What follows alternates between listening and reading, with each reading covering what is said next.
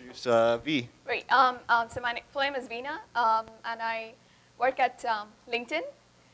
Been working since 2 years. I work at, I'll be talking about, it's kind of an odd topic, but I think through the presentation you'll realize what basically I'm trying to convey. We are part of a team called PI, which is a short name for Presentation Infrastructure. We own the infrastructure for front-end, the web, and partly evolving into how we use the same thing in mobile.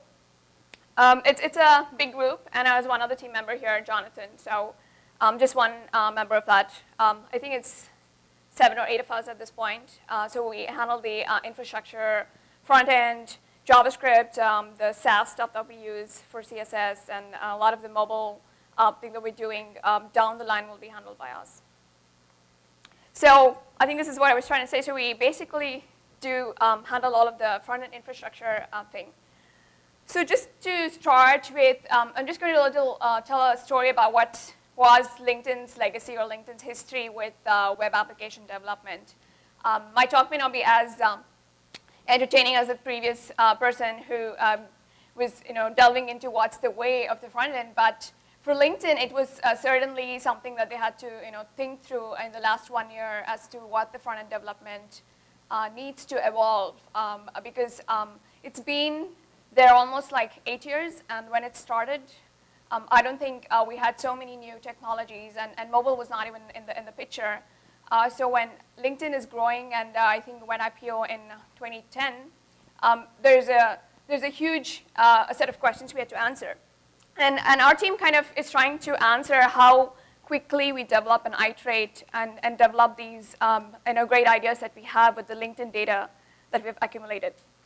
So the story was basically this, there was a company, and then it had to go IPO. I mean, means you have your site up and running. So our team was basically responsible for the scalability part of our front ends. We have a lot of front end features, maybe none of them, not many people if you use it, but we get a lot of traffic. And we have a recruiter product which brings in a lot of money for us. And that's one of the important front-end sites that we always have to keep up and running. So I think first objective that when I started 2 years was basically scaling to the ever-growing traffic. And we traditionally have been the Java stack. LinkedIn's since 6 years is used JVM all the way from top to bottom. And I think scaling was easy. We built a lot of good infrastructure for like parallel assembly and making our service call times really parallel and faster. Alongside, I think we also picked up on the site speed, and we wanted to have, we were getting traffic outside of US, and usually inside of US our site speed performance has been pretty good. But when we go to like countries outside of US, I think site speed mattered to us. I think 3 years are sometimes like our home page and the LinkedIn profile page is loaded at around 3 seconds or 4 seconds. And some of the objectives was to get all of that down. So this was pretty much what the infrastructure team was focusing on. Scaling, keeping the site up and running, and keeping the site really fast. So what's the problem? I mean, everything is great.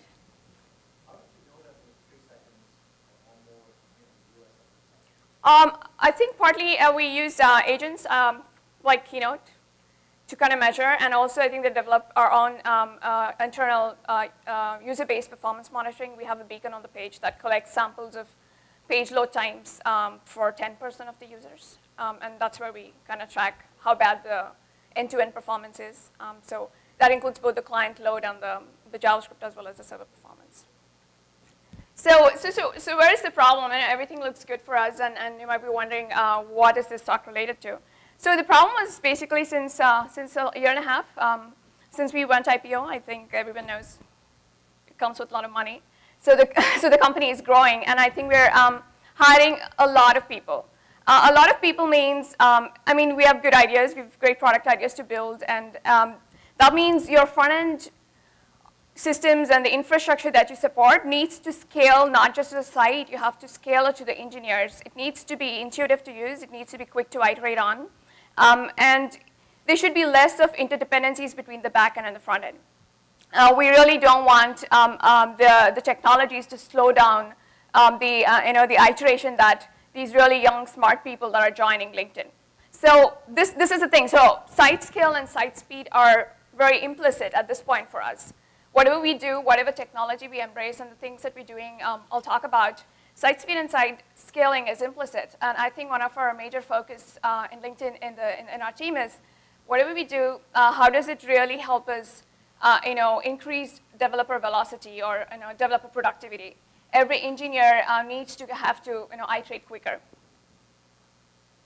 So some of the goals of our team basically is, there are a lot of open source frameworks. A lot of people who come into LinkedIn have worked in Python, they worked in Django, they worked in Rails.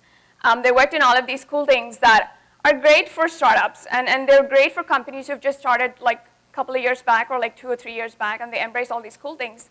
And those frameworks are easy to iterate on. I mean, and they can build stuff. But I think getting to that concentric circle of where you have site scale, uses framework that actually scales, and you also do good performance, and as well give them a tool to develop really, really fast, is not an easy goal. I mean, and then I'll talk about that why. But underlying, I think, whatever we come up with, and I'm going back to the talk the previous presenter said, I think we don't have to over-engineer a system. Simple things to develop a simple web page, to develop a simple feature, to develop a LinkedIn profile and add a few features. It should be simple. You shouldn't be, need to understand a lot of the proprietary LinkedIn stuff or a lot of the proprietary LinkedIn frameworks we have. So the goal was this. These are 2 goals: help them build quickly and help them iterate faster. And the LinkedIn history of, I think, 6 years, there's been so much proprietary stuff. We have our own, LinkedIn framework for developing front ends, which is very surprising to many people when they come in. And even the term JSPs is not really like the standard JSPs we used to use. We have our own LinkedIn JSPs. So every web developer who came in or every front-end engineer who came was excited about the scale and the impact that they can have on LinkedIn. And then the second day they see there's so much stuff to learn. There's so much stuff that no one knows about. It's all buried in like the heads of a few people in the company.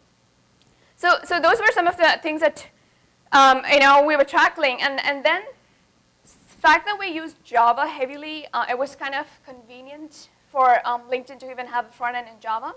But I mean, the downsides of it being it's not a dynamic language, and then every time you write some code, you have to redeploy and build, and the whole process was slower.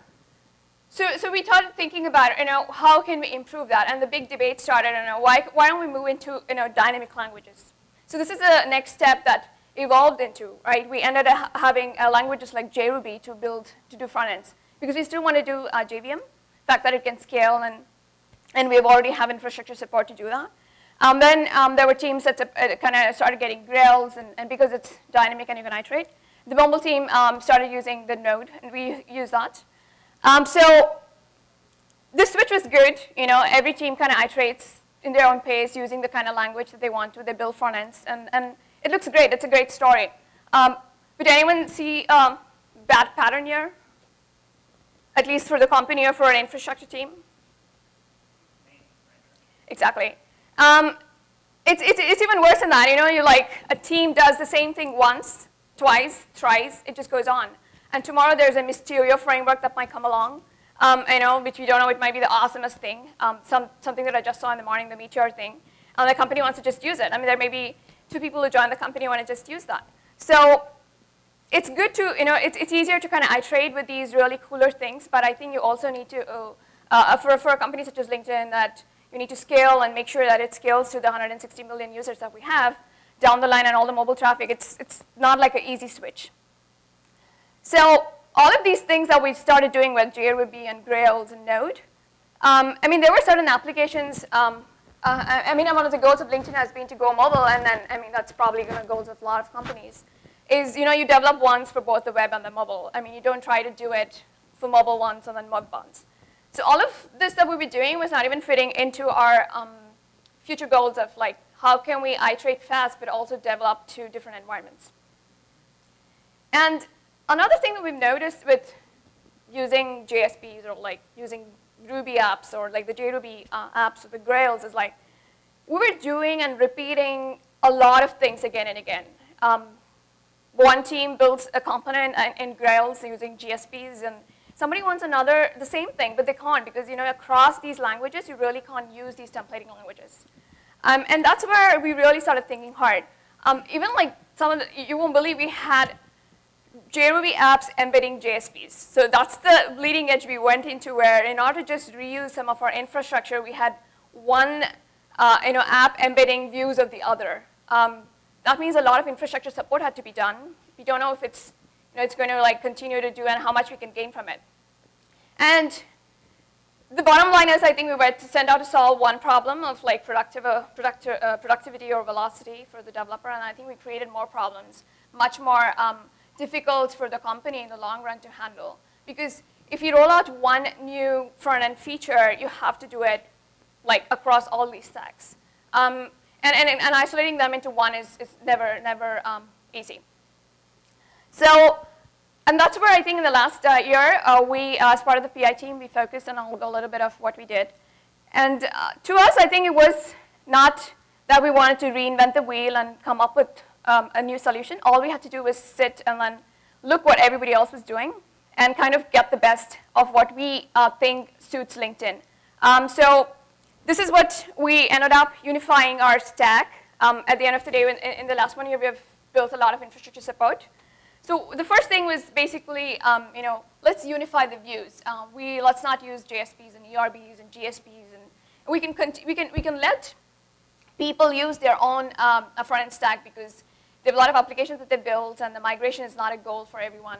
You want to get the business rolling. So the idea was at least there are very lightweight JavaScript templates, and that's where we think that's where the real, the reason we ended up moving to JavaScript templates. And I think we did tons of evaluation on the tons of templating languages that are there, and it didn't seem like we had to write another one. So I'll just talk a little bit more in the next few slides on what we chose. And the biggest benefit of these things has been the fact that these templates are CDN cacheable. And that's a great site speed benefit for us too. We have quite a bit of heavy pages. I mean, as I said, the Recruiter app that we actually is pretty prominently used in all the LinkedIn profiles that we get quite a lot of traffic every day. They're pretty heavy pages. And the idea was you move to JavaScript, you render them on the client. And the reason why I say write once is the JavaScript templates also have a beauty of you can render them on the server if you have infrastructure for them. On the server, you can run a JavaScript engine on the server, something like Node or something like V8.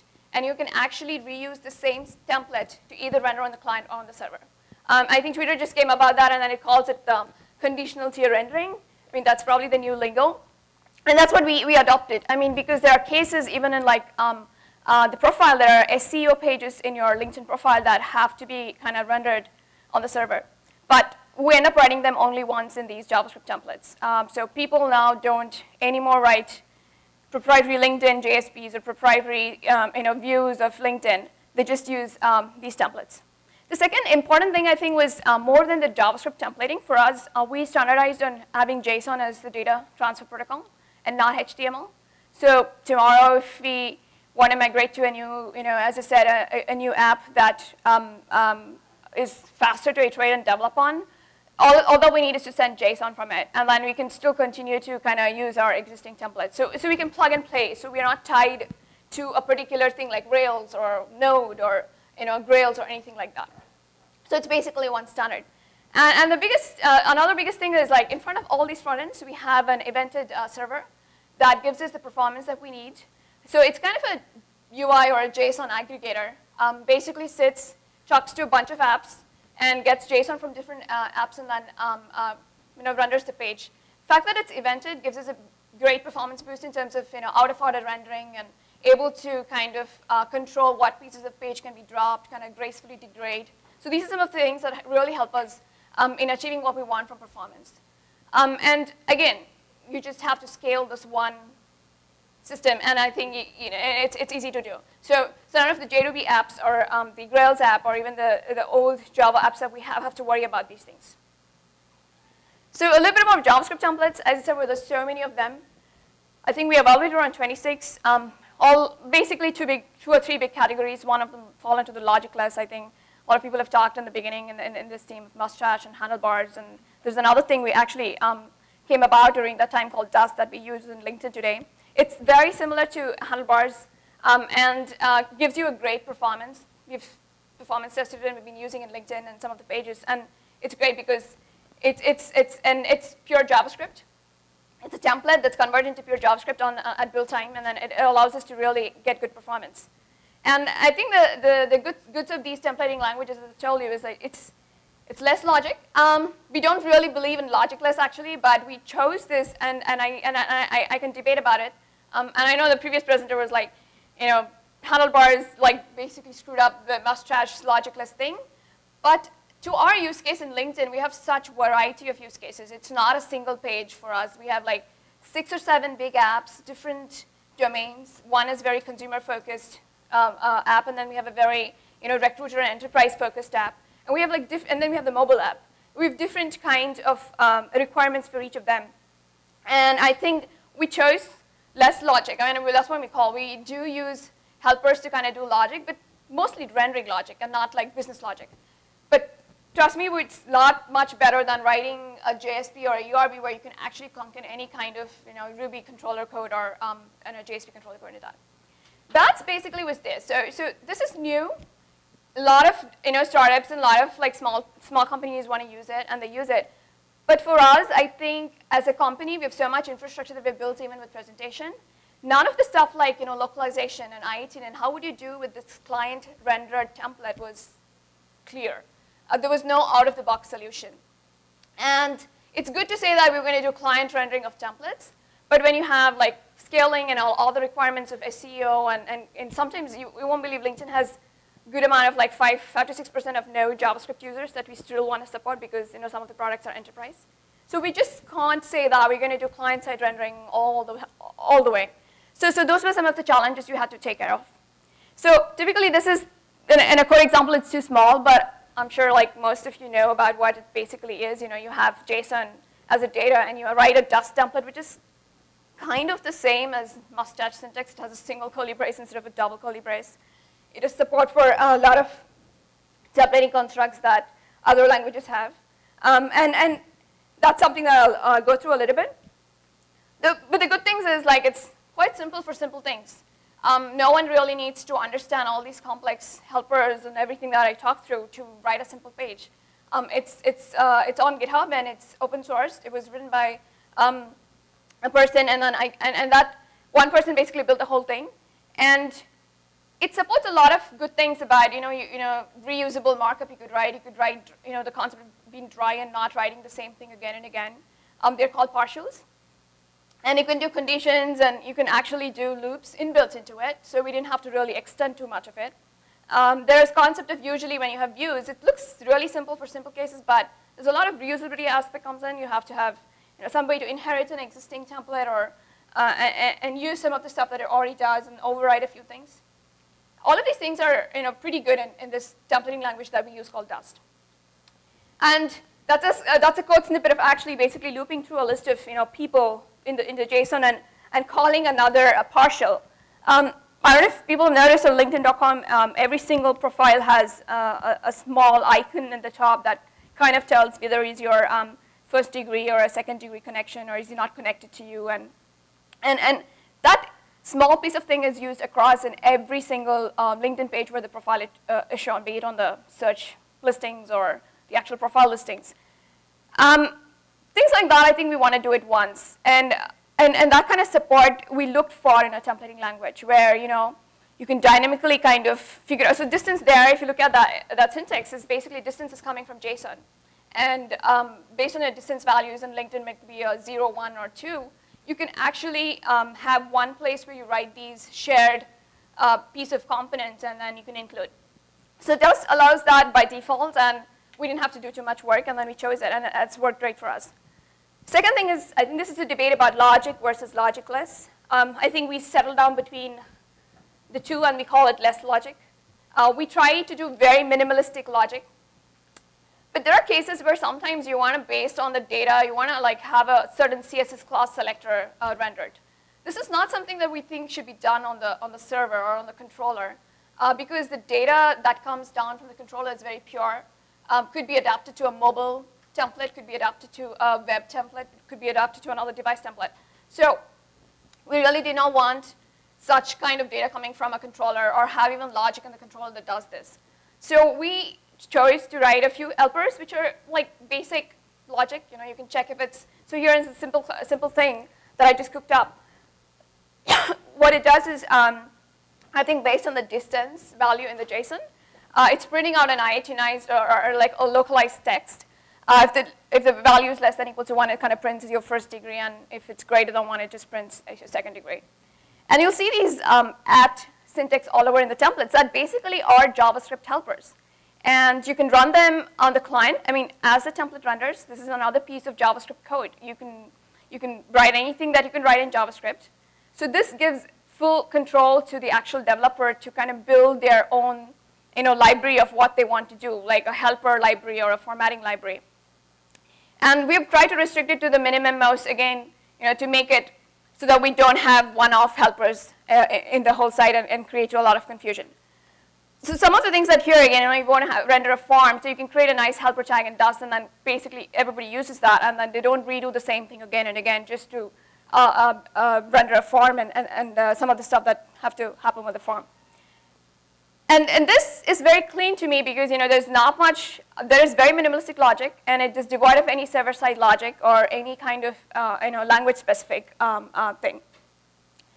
And this is where we are, and to me, these helpers kind of be, you know, since you're plain JavaScript, as I told you in the beginning, there are cases where we want to really render the same template, the same helper on the server. I mean, because it may be an SEO page, something like a public, you know, page, written ones can be rendered on the server too.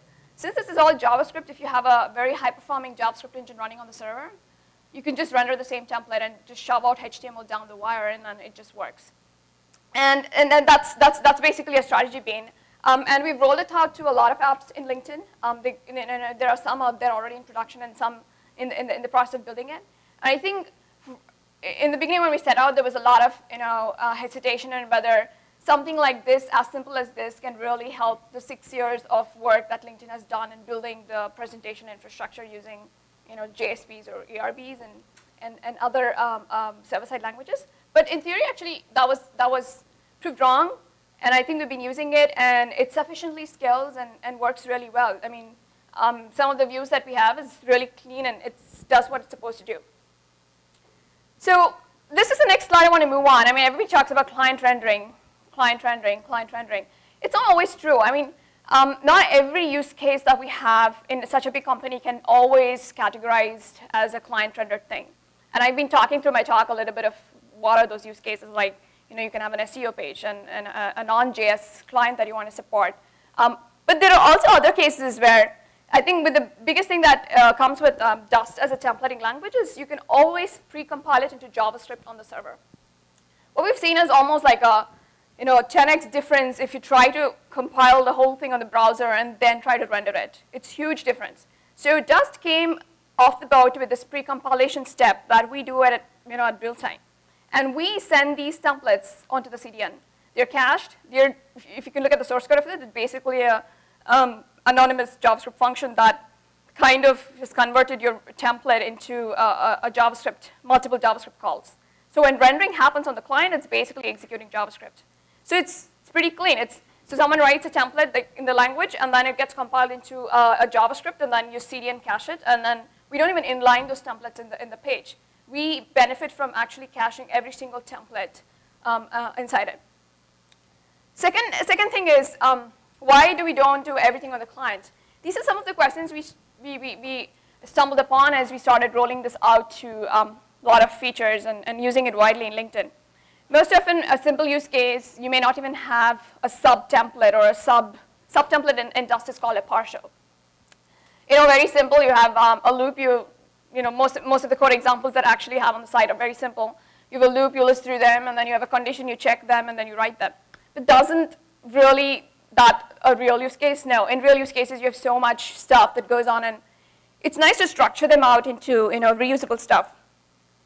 But the biggest thing is, when someone tries to render them, they have to manually have this process of including every single template and every single template within that template that they need to render. That kind of thing is, again, hinders the productivity, or even like, makes it much clunkier for a developer to understand, what are the different templates that I have to download to even render this on the client. And doing all that in line on a page means you're doing it while rendering, and again, it hinders a lot of site performance. And there are cases you can lazy load them, but not always. When you're trying to render a page that you want to immediately show something and not wait for another fetch of that template to be done on the fly, you want to think about that. So we do certain things like this on the server. And I think I'll talk about briefly about the solution and what we do.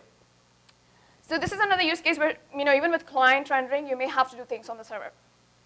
So another important thing that also we came across was, before I get into this use case, I'll talk about how we solved the problem of trying to do this on the server. Dust is a PEG.js grammar. It's a very simple, freakingly simple grammar. It's super easy. And all it does is basically exposes you in a way to write a visitor pattern that you can build an AST and then walk through the AST and do whatever you want. You can kind of visit every node, be it a block node or a partial node or another reference node. It's super simple. So what we basically ended up doing is using it not just for rendering, but also for pre-processing. So we write our own walker that build time walks through, figures out the dependencies of the templates, and then gives them, but before the page is actually sent down into the browser, we also send it down a list of templates that it includes, and then boom, you download them way before the template starts rendering. So this kind of a simplicity in a grammar that you can actually write another visitor or a walker and get an AST out of it and pre-process them gives us huge benefits on trying to do some things that you don't want to do on the client. Client rendering is good, but certain kind of pre-processing is good to be done before, mostly because you don't know what kind of client you're serving to. We serve a lot of IE7, IE8 clients, trust me. And those browsers may not be even good at doing client rendering. So these are the things that allow us to actually control at what point we do client and what point we can actually help the client rendering to be faster. Another important thing, I think most often, like simpler sites have very less emphasis on localization and formatting, but we call ourselves the professional network, and I think we do seriously have to consider someone's professional name. And there's certain languages that we support, like in Japanese and Korean, and other languages that we're trying to support. Formatting is a big deal, and we have our own in-house library that we do. And some of the reasons are very very privacy thing as well. There are certain rules that we try to hide certain last names, and it brings in a lot of money. So we can't take some of this logic that we have and put it down the client. The biggest hurdle for us is we just can't expose some of these custom logic that we have to do these things. So in a simple way, a simple example that I'm trying to give you is all you want to do is format a name, a LinkedIn name. Seems very straightforward. You have a first name, last name, and you could do something in a JavaScript in 10 lines, download it, and then be done. But in LinkedIn, it's a little more complicated than 10 lines. You have 21 different languages or more. And there are certain kind of business rules sometimes that apply when even formatting a name. Do we shove all of this down to the browser? I don't think it was a choice that we could do. We may at some point, but at this point we couldn't. So these are some of the other use cases where we can pre-process this template that we have, because we have the grammar, we have the AST that we can build in, kind of replace. So we still build all of these as tags. So as an end user, like a developer who's trying to build this template, is agnostic of what's going on. So if you look at that example there, if it's clear, it's basically a formatter tag that we come up with. It's a helper, but right now, in this case, if it's prefixed with an SS, it's a server-side processed helper. It's not a client-executed helper. So we just namespace these helpers, and we have a bunch of them that basically do all the processing of that data, and then create something that we came up with as like template-driven contextual JSON. So there is the raw data that the services usually send. For instance, if I am the LinkedIn profile, my first name is Veena and my last name is whatever. And then I have a bunch of other raw data that comes back from the service. Along with that, they actually want my formatted name, and they want an I18N localized string. They want to display a bunch of other derived data. So for all of that we really can't do on the client, which for some, as I said, for reasons explained, we try to do it very seamlessly. So a developer still writes a tag as it is, and we process them and insert that formatted name into the context that they've defined in. So in this case, it's an array of people, and I think there are 2 entries here. One's Joe and Jade. And Joe and Jade came back as raw data, but the one that's highlighted in blue is something that we processed on the way back. It's like an intercept your data that's coming back from your control, like your Ruby app or your Java app, and then you insert this additional library data into it, and then you send it back. So you're basically avoiding a lot of rendering and like the helper processing on the client for certain clients that don't have so much bandwidth to render, and then the JavaScript engine is slow. We usually hugely benefit from this kind of thing. So again, to us, since the whole grammar was open source and everything, writing something like this was pretty trivial. So last part, as I said, before we move into the last slide, as I said, we have a lot of use cases. We have SEO. We have certain payment processing pages that LinkedIn uses. They're pretty skeptical of using client rendering because the downside of client rendering is good that you can do all in the browser, but there's very minimal tracking that you could actually do. What happened in Brazil or what happened in China, whether the page really got rendered, was there a JavaScript thing, or is the site performance bad? It's hard to track these kind of things. And those are kind of pages, so those are kind of use cases I think we kind of outright say, no, we want server-side rendering. But since we said that we're going to write these templates once, we did not want developers to learn 3 different kinds of templating languages, right? One that renders on the server, one that renders on the client. So we ended up integrating a V8, which is the Node's or the Chrome browser's JavaScript engine, which is pretty good. And we do server-side rendering when we have these use cases. Certain cases, as I talked about, is like there's no JavaScript. You basically do a no script, and then you redirect, and then send it back to the proxy. So let me go back to the next slide, which actually is a minimalistic, end-to-end diagram of what our front-end architecture today is. And the UI JSON aggregator /V8 is the one that actually renders the same template. So a template basically, or a LinkedIn page, has a bunch of these modules that are reusable. So something like Profile can develop a lot of these modules that could be reused on homepage or reused on the Recruiter product. And those templates are kind of aggregated together by this unit that sits in front of all of these front ends. So if you remember my few slides back, I was basically having JRuby and Grails and Node. Currently, it's not in front of Node, but other apps, we're trying to use this, where you give this once. If an app decides to do a full server-side rendering, you can actually use the V8 engine and render the whole template and shove HTML into it. And there may be reasons where we have low bandwidth. We can determine whether the latency is really bad or the bandwidth is bad, and we automatically revert back to server-side rendering and not wait for the client rendering to happen. So that is the unit we're working actively on that gives us these kind of benefits once for all the LinkedIn. At some point, maybe even for mobile. Because all of the mobile today that we have in LinkedIn is very up, and they're WebKit only, and then it's predictable and stuff. But I think down the line, if you move more to HTML5, and then we also support non-smartphones, there are always cases like that we want to take care of it right here.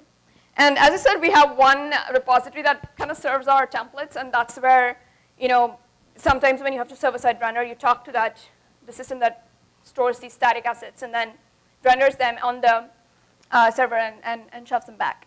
So this is pretty much what you're doing at LinkedIn at this point. And I think this is a system we're trying to evolve, and kind of even the V8 engine is a plugin to one of the really high-performance proxy that we use. It's a reverse proxy called ATS, which is developed out of Apache. I think Yahoo, it's an Apache project called Apache Traffic Server. So we use that because I think a lot of in-house expertise exists. And V8 is kind of integrated into that C++ engine. So that's another module that's open source for anyone to use who use ATS. And lastly, there are a lot of pages. This is one sample page that if you go to linkedin.com/people/pvmk, which actually shows you a list of people you may know uses this at this point. We use Dust and templates and JSON and rendering. And fact that this is my last slide, and I would just want to conclude. We actually do a lot of Dust. I mean, it came as started as a prototype, and then I think a lot of the teams in the company have embraced this, and it's given a huge productivity boost because the biggest gains that I think I want to highlight at the end of it is we have a web dev community that we do front-end stuff, basically develop features. They were very much reliant on a server-side technology, like they had to know Java or they had to know Rails or they had to know some kind of language to even finish up the end-to-end product. Today, all we have is support for building the whole JSON using mocks. So we build mock JSON, we build these templates, and then actually build an end-to-end feature on the app without really having a dependency on the back-end engineers. And that's where I think our major goal was to begin with in the last year is how do we really improve developer velocity at LinkedIn and make it pretty seamless and try to use as much less proprietary LinkedIn technologies for doing that. And unfortunately, the person who developed Dust, we love it, we're using it, and we've done a lot of it, is not accepting pull requests. So we went out and then we forked ours and we maintain a fork. I think we're collaborating with PayPal. We went there and we spoke. So I think we're trying to actually see if we can have a broader community embrace this. Because compared to small startups, I think LinkedIn and PayPal are companies that have huge legacy built into them to actually embrace something like this new and also make it just work like they worked with the older technologies. And we have a couple other things since we moved a lot to JavaScript templates. Similar to the backbone, we're trying to, again, it's all on GitHub. It's called Loo. It's like another framework we're developing for event-driven, handling event-driven controls on the thing, which I don't personally am part of it, but I just want to put it as a plug that this is something we're doing. And we also have the dependency management thing. I think I heard a nice talk about Raptor in the morning. We're similar kind of thing doing with LinkedIn too. So the idea being is to move more to the browser and then be very smart about when we render on the browser. And that's my talk.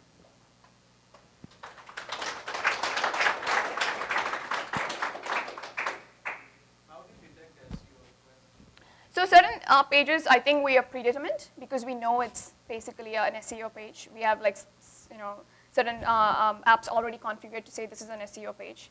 And otherwise, if you don't have a user agent, you basically do a redirect and try to render them. But most of the SEO pages we pretty much know that it is supposed to be a crawled page. So we pre-configure them to do server-side rendering. Do you have a separate SEO page versus what users see? Not exactly. So it's the same template. So that was the whole idea of write once and render either on the client or the server. So if you pre-configured your particular app or page to have SEO requirements, then we never try to client render that whole page. We always render it on the server and send HTML back to the bot or any of the engines that are crawling. How do you determine whether to use the client render versus server render if you don't know who's calling it? As I said, some of our pages are very predetermined. So we have very public pages, like the LinkedIn profile has a LinkedIn profile page. But as I talked about, there are reusable markup that you can write, right? I mean, you can use the same reusable stuff in a public profile page as well as a non-public profile page. There is code sharing. So the question is, the bot can request your non-profile page itself. Can request your other page as well. Oh, I don't think every single page we care about crawling. I mean they could. It doesn't really affect our numbers, I guess. Yeah. So one question I have is, if you use client-side rendering, let's say you have a bunch of items and you're looping through and executing the rendering at the client side. If the browser does the rendering, it has a natural process of browsers are very optimized for rendering these big pages, whereas your JavaScript is going to go loop and it's going to put a freeze effect for the user because it's too busy executing JavaScript. I understand. Yeah, I think so. So we try to limit those helpers. I think that's where you're coming and talking about helpers that we use for certain kind of rendering logic. Not only that, but just you have snippets of bunch of UI elements that you're trying to append to the page. I mean, there's a page. Like a reflow happening. You're saying? Reflow is you could have let's say search for something and then you have like 100 results. So again, a lot of that is kind of configurable, and when you kind of embed these things, whether you have above the fold elements that you don't want to like break them into multiple modules. So it's something that we can render right there and send the above the fold stuff server-side rendered. But below the fold stuff, sometimes like the infinite scrolling we have on pages may not be a case for server-side rendering. So we try to see how much of that can be managed between server and client. So when you're asking the code, you kind of have to figure out. Declaratively say sometimes that, yeah, part of this page, you know, it's a big spec that we have. It's again a part of the page that you write. You can say a certain markup is server-side rendered. So that kind of gives the proxy server that we had in the thing a directive saying that I'm going to pre-render this and send it rather than trying to render it on the client if performance is a reason to do that. So did you try to normalize the data access APIs because accessing data that you need for the templates from the client would be, or can be very different from on the server? Did you have the same kind of API? So that's the part that I was talking of. Our APIs, we want to use internal and external APIs the same. So our external APIs don't give all this formatted data, and like date formats and time formats are never done there. I don't know if I'm... The actual client itself, like the actual making the HTTP request to get the data and then passing that to the template.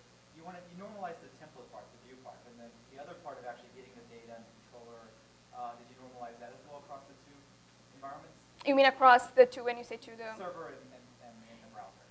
It's actually the same. I mean, why would it be different between the server and the client? Can you talk about a use case? So if you have an API that you want to make a call to get some data, if you're in the node, you don't use necessarily XML HTTP request to get the data. You might use a different API. You might use the native HTTP object. And then in the browser, you do use XML HTTP request.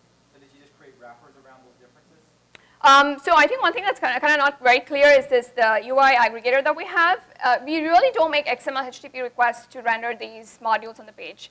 The proxy that sits in front is kind of doing internal data center calls. So it's not from the browser. It's not from an XML HTTP request they're making. But certainly there may be cases where, you know, between like an AJAX call or XML HTTP request to the base page to be rendered, there are differences, and I think that's more handled on the controller.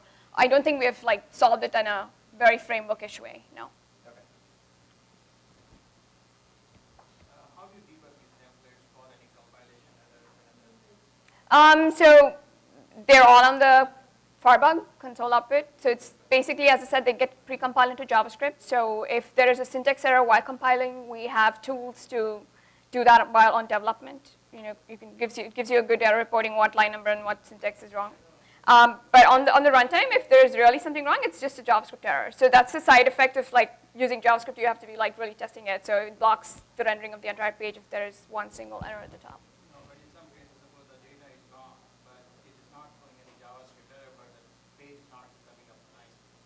The data is not there. So how do you debug those things? These templates, as I said, they're very forgiving. If the data exists, they render. I think that's the concept of all logicless templates. If the data exists, they render. If the data doesn't exist, they don't render.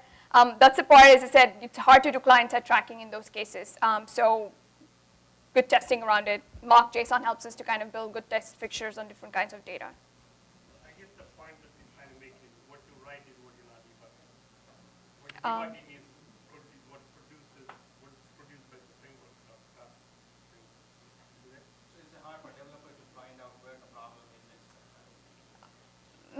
It's a compiled template is the same as what you wrote. It's just the JSON that's kind of augmented. So maybe it was not clear. So we don't really change. So we just allows you to write a template and kind of converts into a JavaScript just for performance. So nobody can really look at I mean, you mean to say is it hard to debug the JavaScript thing? No, I'm not saying that. What I'm saying is that you write some code, when you're actually debugging it on the web page, you're actually debugging it in code. It's a compiled code. Yeah, it's a compiled JavaScript. Yeah, you're right. And most of the time we haven't seen that because, as I said, it hasn't been a big concern because most people who develop are very JavaScript friendly and web developers are. And the exception handling and I think it's very forgiving. And we haven't seen a use case where people complain about that hugely.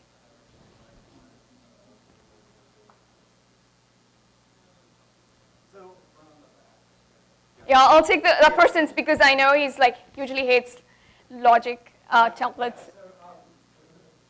So I don't know. You mentioned that you use right there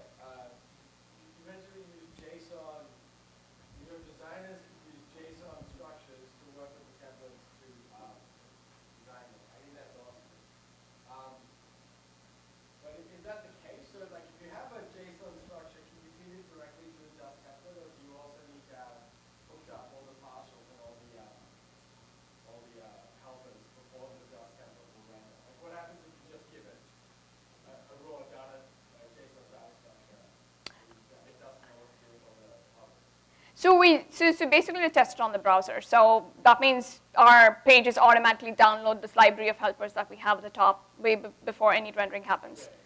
Yeah, so that's part of the framework that the bootstrap data that we have has these helpers and the basic bootstrapping we need to render. Cool. So you have like a separate build process or something that's like, you use JSON over here? Yeah, yeah. It's sometimes through a header, control through a header or a URL parameter, like you have a page. We use a simple thing called mock equals a mock header. Yeah. That's a good idea. Because you're not waiting for the entire service to be ready to actually even build the end-to-end feature. Yeah.